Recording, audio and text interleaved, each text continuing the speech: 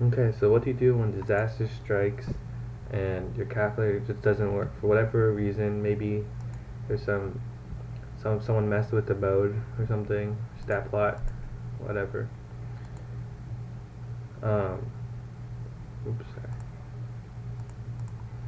The point is, you don't want to be on an actual AP test. You don't want to be looking through all the different settings, trying to figure out what went wrong, right? You just want to reset your calculator. So you could either do that by just taking the batteries out, waiting for a minute or two, and then putting them back, right? But of course, what if you need your calculator at that moment, right? So I'm just going to show you.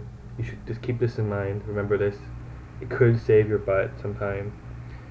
So what you do is you find the memory button, right? It's here. So second plus,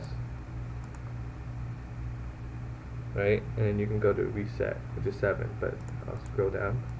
So you can just directly press 7, but reset, hit enter,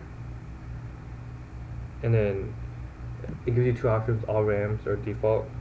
Uh, default normally works already, and so I normally do defaults, and I would say try defaults and see if it fixes the problem. If it doesn't, then do all RAM. All RAM will wipe out any like downloaded games you put in.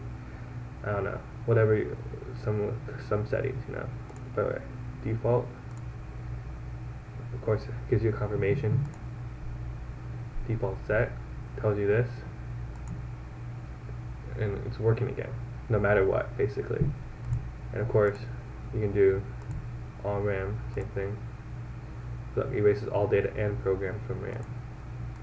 If this doesn't work, then your calculator is seriously messed up. That should cure like anything. I've never seen a case where that doesn't work. So, you never know. This might save your butt sometime on the AP test.